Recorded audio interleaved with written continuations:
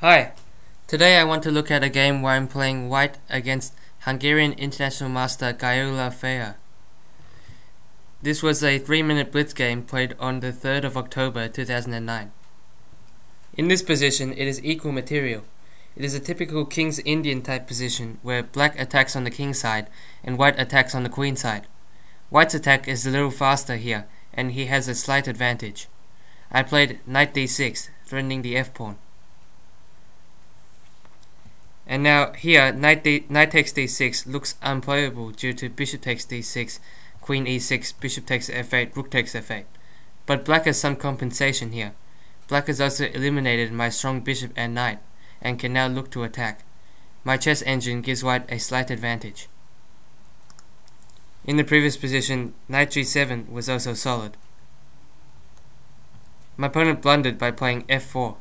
How should white play now? White can take advantage of the space black left behind. It took me quite a while to see the seemingly simple fork, knight f5, winning a piece. I originally assumed that black could defend his bishop with his queen, but suddenly I realized that he cannot. All the key squares are covered.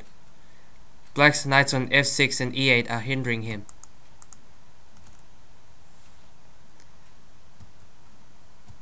And now black should have given queen d7, knight takes h6, f3 a try.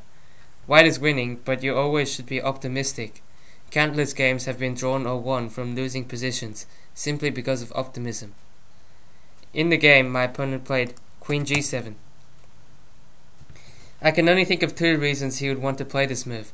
Firstly, if he was mentally exhausted and simply missed my knight attack, or he may have suspected that I pre-moved the move knight takes h6, after which he can simply recapture with the queen.